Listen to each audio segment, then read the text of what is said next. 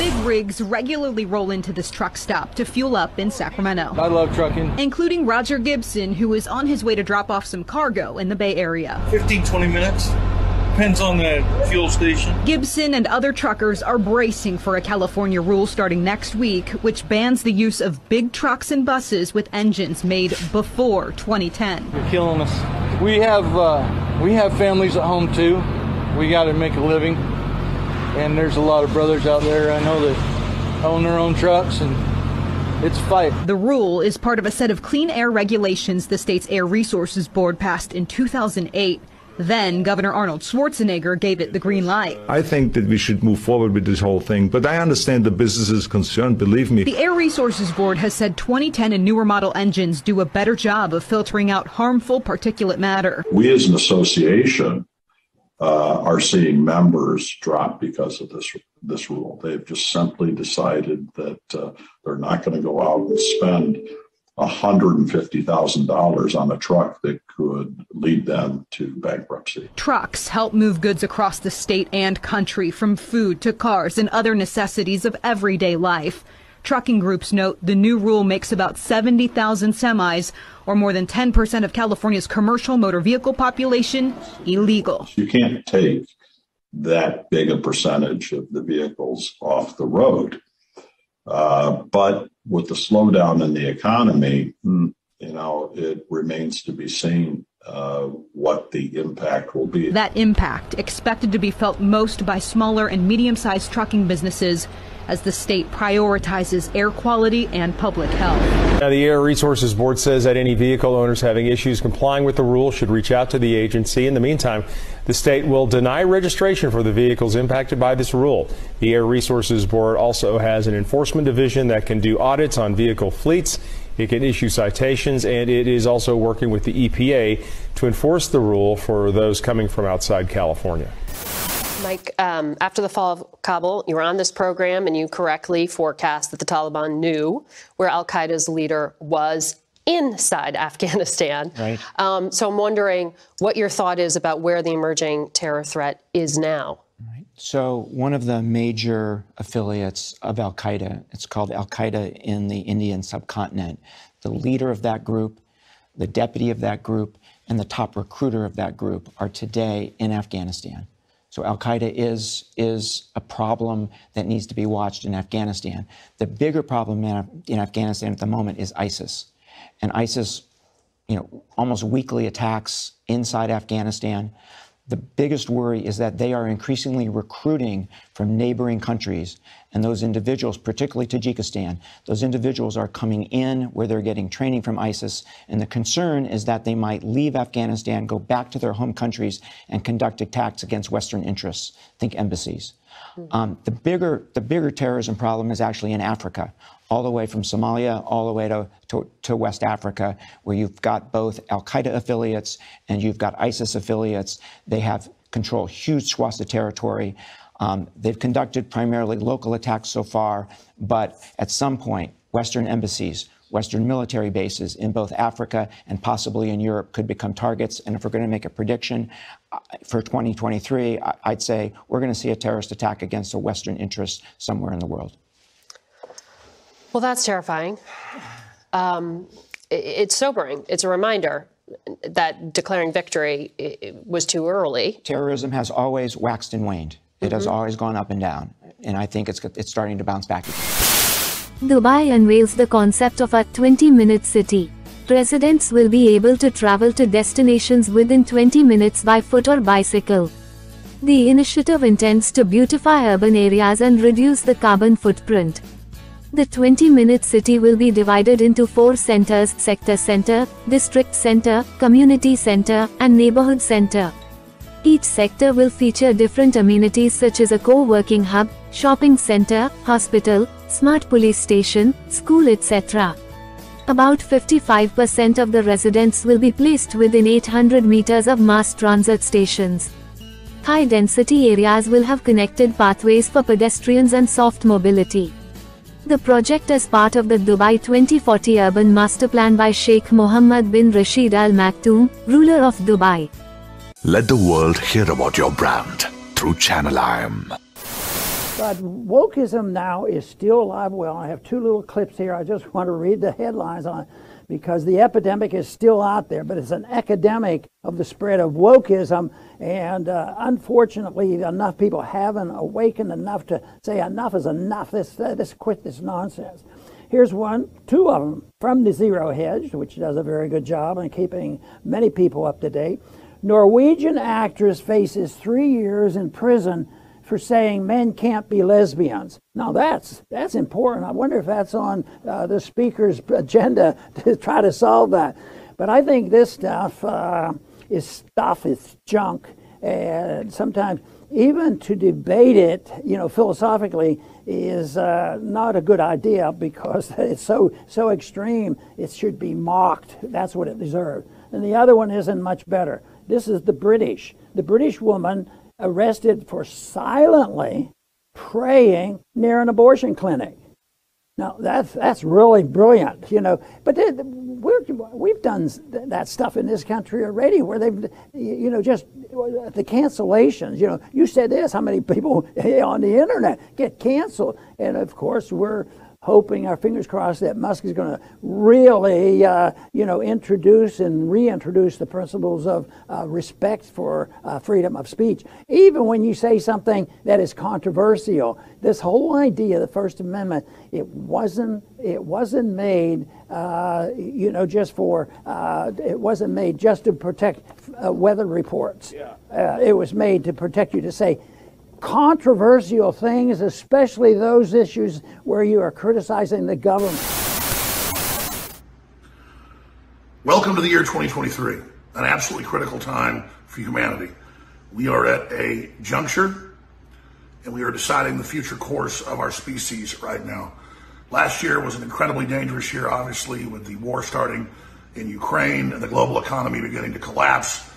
But it was also a very powerful year for humanity's understanding of the way the world really works and the mass awakening. And of course, I'm talking about the fact that all of us that refused the shot, all of us that pointed out that it attacks the immune system, all of us that showed the scientific evidence that it was connected to myocarditis and blood clots have been totally vindicated. And now even members of the CDC and NIH and others are coming out and being forced to admit that. Now, the sad part about that is they are still moving forward, attempting to give these shots to 6-month-olds and up. They're trying to make them mandatory in school. They're trying to make everybody that visits the United States take the shots before they can get here. We're the only country in the world now still doing that. We're the only country in the world that gives these shots to 6-month-olds and up. And they're also trying to give it now to newborns. So we've got a lot of work ahead of us here when we deal with medical freedom and our bodily autonomy. But regardless, we had major breakthroughs, and the whole enemy propaganda system and the federal control of big tech and everything they threw at us was not enough to suppress the truth from getting out. And it's been our viewers and listeners that have been at the very, very tip of the spear with that fight. And it's been my broadcast, through the grace of God, was able to have some of these top scientists on first to magnify their voices so that now in the year 2023, we have a real chance of bringing these Joseph Mengele 2.0s like Anthony Fauci to justice through the court system. And there are criminal investigations that have now been launched in Florida. Germany's launching a criminal investigation, and a lot more is happening. So I just want to say I really appreciate all of you out there and the hard work you've done to tell the truth. And I want to encourage you all to redouble your efforts, or they're going to try to bring back more forced injections, more lockdowns, and more. Again, thank you so much for watching, and I'll see you all at Infowars.com. Tomorrow's News Today. And as we see a new leading variant in COVID cases, CDC numbers showing only 34% of eligible people, though, have the most up-to-date booster. Madison Kimbrough spoke with a doctor who specializes in vaccines, along with people on the Strip, about their thoughts on the most recent booster and if they feel it's necessary. I've had COVID twice, and my nose got stuffy, and it was gone after like a week. I've not been boosted. I don't think it's necessary. Whether it's the common cold, the flu, or COVID, 'tis the season for getting sick. And while many out there are dealing with some sort of illness, many have decided not to get additional vaccines to protect themselves. According to the CDC, 63% of residents living in the Las Vegas area are fully vaccinated, while only 26% are boosted. Since 2021, there have been 3 boosters released. Dr. Jonathan Bakhtari, CEO of E7 Health, says he has his own theories on why the boosters are less popular. You already took, 2, 3 vaccines, you got COVID. It's hard to convince someone to then go get a booster, especially a booster that doesn't cover the current strains. The CDC says 80% of the population is partially vaccinated within the U.S., with 68% being fully vaccinated. Mark Jones sharing with 8 News Now that the only reason he got vaccinated was because it was mandatory for work. Jones doesn't think a booster will keep him from getting COVID in the future. I didn't mind getting the first initial. I had to for work anyways to keep my job, but after that and looking around at all the people that continue to get it that still have and that keep passing away that even have the boosters, ain't no sense of getting no more. That was Madison Kimbrough reporting. More data on the new XBB.1.5. Latest estimates from the CDC show it is now the leading variant in these new COVID cases, nearly doubling its percentage share of all cases. That's across the country. The week heading into Christmas, it was at 21%. Projections for this past week are up to 40%. Though hospitalizations are up just slightly, experts don't believe this variant carries a greater danger really than any others, and the same prevention measures are encouraged. In the past 2 weeks alone, she's fielded 5 calls from clients seeking help in ending their own life. So people are so desperate, they're coming here for food, but then they're asking you about assisted suicide? Yes. You're having people ask you about assisted suicide? Yes. When I say that this is an emergency in the community, people who are living at the bottom income percentile in our community are talking to us now about taking their own lives because it's too hard to be poor any longer. Last week's visitor log release showed a most recent meeting between Sam Bankman-Fried and a White House official, Steve Ricchetti. In this case, this was his 4th meeting of the year. I'm wondering, given this first briefing since then, if you can give us any sort of summary of what has been discussed in Mr. Bankman-Fried's meetings with the White House over the course of the year? Yeah. So let me give you a few rundowns here. As we've previously confirmed, as you know, I know you're following this very closely, these meetings included Steve Ricchetti and Bruce Reed. The meetings focused on pandemic prevention related to Sam Bankman-Fried's foundation and general information on the cryptocurrency industry and crypto exchanges. Look, the administration has been clear about the need for Congress to take action when we talk about addressing cryptocurrency. The president, as you know, released an executive order on this topic just last March.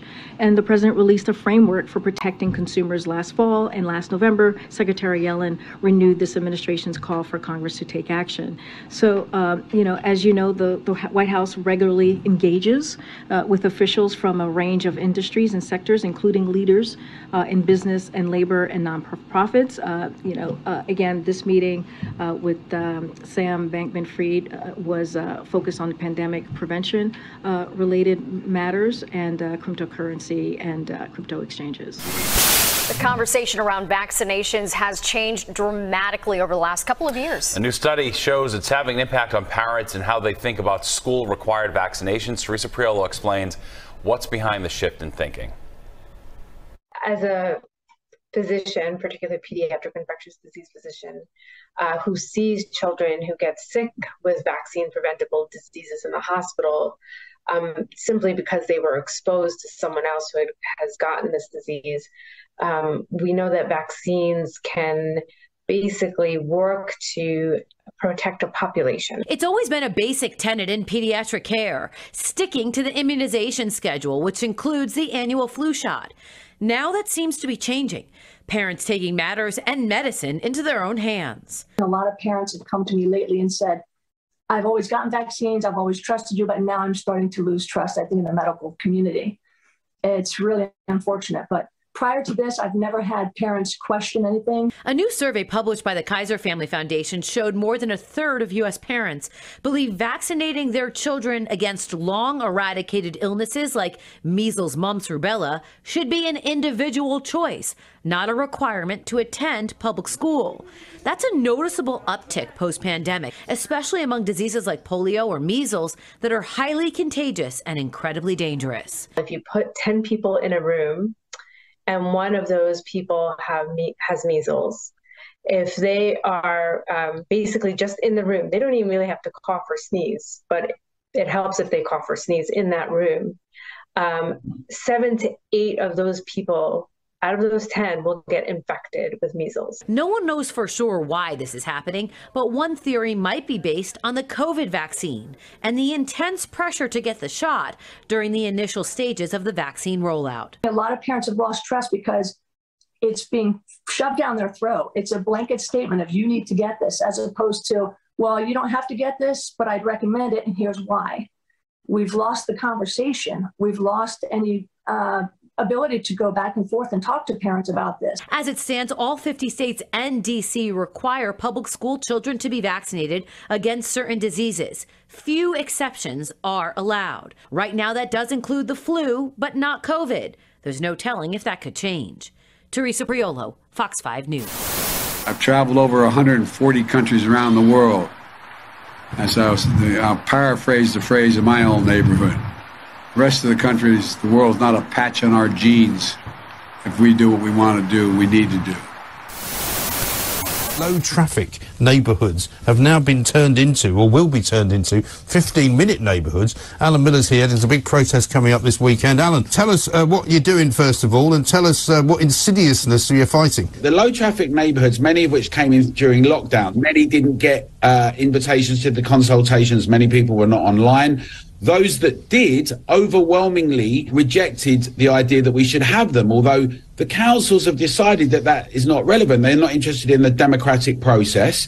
They're pushing ahead anyway. The 15-minute city that Oxford is promoting goes another step further. You should be walking and cycling, sort of mandating behaviour, preventing vans from dropping things off for businesses, hospitality suffering enormously. If everybody in Britain was saying this is what we should have, that would be something different.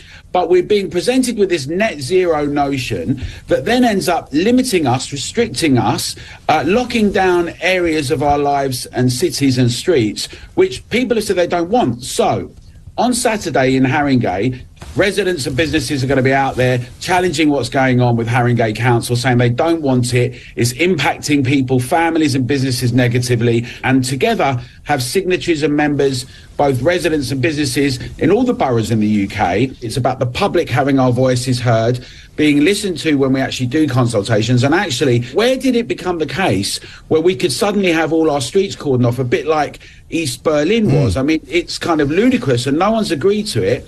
And I think that the councillors and government as well should think very carefully now, because a lot of people are furious. People are losing their incomes. They're not able to see loved ones. The car's always represented some independence for people, some freedom. And that is one of the things that's abhorrent for technocrats who like to sort of suffocate and limit. If people want to join the protest, Alan, what can they do? Is there a place they can go and find where it is? Yeah, so it's on Saturday at 2 p.m. in Wood Green, outside the View cinemas. You can also go to togetherdeclaration.org, where we've got information there, and at TogetherDec on our Twitter. And we'd love people to join us and get involved with it. And those in our the most vulnerable in our communities. Senator Antic. Thank you, Mr Acting Deputy President. Australian cities are becoming digital surveillance precincts, with so-called smart city programs being rolled out across the country. Invasive technology such as facial recognition cameras, licence plate readers, smart lights, smart poles, smart cars, smart neighbourhoods, smart homes and smart appliances, all connected to wireless networks and communicating with each other. So what's wrong with that? Technology is good, isn't it? All this is for your safety, security and convenience, isn't it? Well, let me tell you, your streets are spying on you, your mobile phone is spying on you, your cities are spying on you, and the infrastructure for future lockdowns is being put into place right now. Don't be fooled. You're being set up to be tracked through your movements and through the future of your digital wallets. By handing over your data, you're handing over the ability to monitor your behaviour, which will soon be turned into a social credit score. And once the central bank digital currencies are in place, you won't get to spend your money without approval. Digital ID will soon become a reality in Australia. Many other countries are already rolling these systems out, countries like Canada, Scotland and many others. Eventually, you won't be able to access any government or public services, and you won't be able to travel across borders or access healthcare or the internet without a digital ID. Think you won't comply? I think you will. The last 2 years were the dress rehearsal and we fell for it hook, line and sinker. Australians are sleepwalking into this technocratic future, and while we're sitting around scratching our chins trying to work out whether this is really happening, Australia is drifting towards a dystopian digital future. If you need a single location to get cutting-edge information and keep up with the rapidly changing world around us, tune into Grand Theft World, where a forensic historian and a logic professor break down the week's news in depth and in context. There's a ton more there, so go check it out. And don't forget to get your Freedom Vault on the homepage.